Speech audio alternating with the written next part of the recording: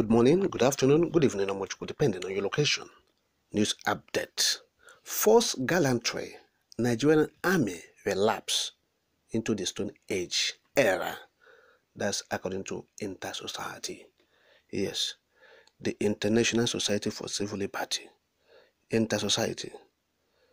Saying, Nigerian military, say look, they have relapsed into the medieval era. That's by dishing out inconsistent figures. Of course, on December 29, 2023, the Defense Headquarters Abuja had announced that the military doing various operations across the country in 2023 killed a total of 6,886, including 464 in the southeast. They call them terrorists and other suspected criminals. Now the Defense Director, talking about Major General Buba Edward, disclosed this in Abuja while he was briefing journalists, and he said, look, the activities of the troops across the country in 2023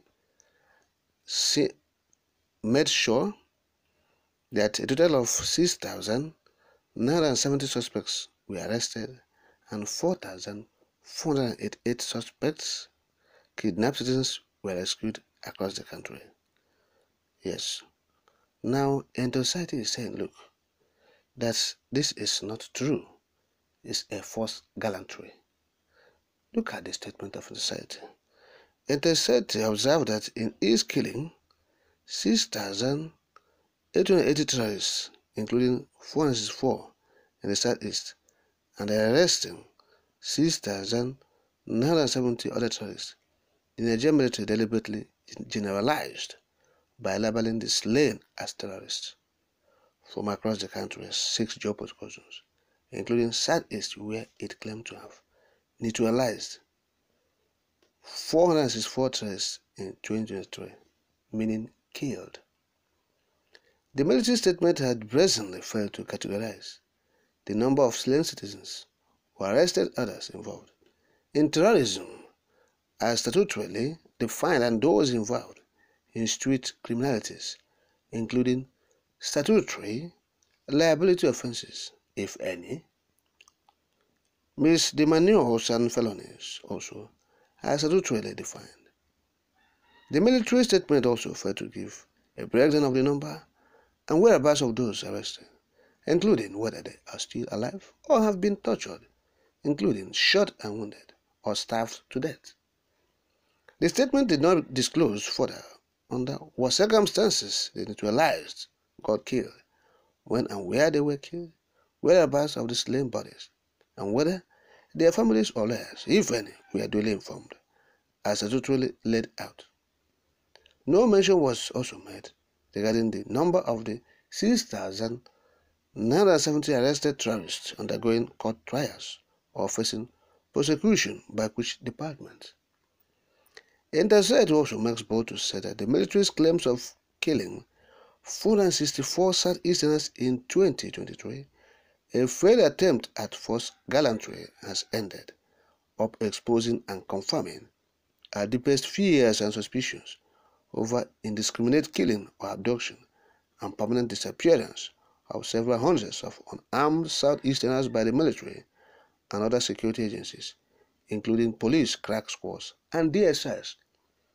This is to the extent that not less than 1,000 of them are nowhere to be found in the just ended 2022, including Ndefo Felix and Izuchukwu Odofrede, Chukwuka Raphael, Ikenna Chibueze, Hyacinth Ugwuike, Ozioma Osita Udenze, Magnus Nnabuike, Chijioke Ale, Christopher Njenje, Emeka Okonkwo, Livinus Ebo, Okeke Uchenna, Ogbu Michael Nweke Chukwuemeka, Obieze Ugochukwu, Chigozie Ohem, Chisom Nwezo, Ikechukwu Okoro, Chinedu Odenigbo, Chinedu Obia, Chijioke Obama, Ogochukwu Nweke, Uchenna Oganama, and Emmanuel Obinani abducted and disappeared from Anambra State alone.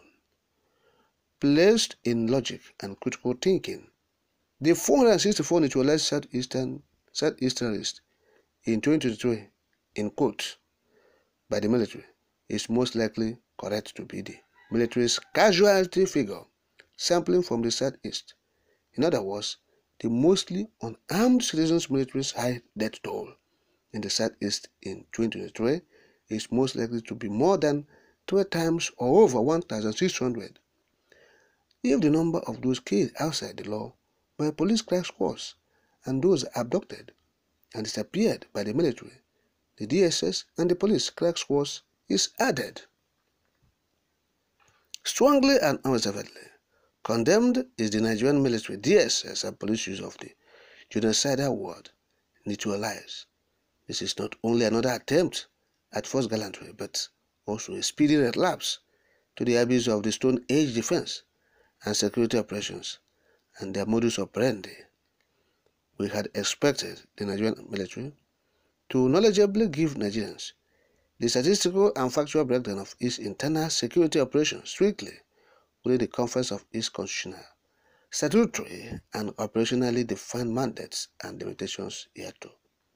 Such internationally standardized policy and statistics expected of the Nigerian military in the instant case include the number of citizens arrested and handed over to the police over the involvement in street criminalities, that is, armed robbery, abduction for ransom, solid mineral theft, arson, burglary, housebreaking, vandalism, cybercrimes, political robbery, and assassination, civil murders, etc. Even though all the above are clearly outside the informative and statutory mandates of the Nigerian military, if personnel can spot any of them and make an arrest and immediately hand over to the police with their preliminary findings for continuation of detailed investigation and prosecution or otherwise, it is also knowledgeably informed that the power of arrest in Nigerian statutes is given to every lawful citizen of Nigeria, whether civilian or law enforcement officer, and the city is deeply shocked and dismayed at how the military turned around to generalize all those it killed and arrested in the Southeast as Southeast terrorists. I've stopped quoting. That's the statement of Intersight. You've seen it. They dictate everything. Look, you come and say, oh, you kill unarmed people, destroy their homes, and send them to early graves, and you said, oh, terrorists. What nonsense. You see, so this happened in 2023, and we have gone into 2024. Yes, let this not happen again. That is what we are saying. Intersight is giving this warning. Yes, it happened in 2023, and let this, you have the people they imprisoned, they have not even said about them, their locations, their whereabouts and everything. So you must release those people you have abducted, those who are languishing in detention facilities. And of course, the evil they committed in the Southeast in 2023 will never go unpunished. They will suffer it.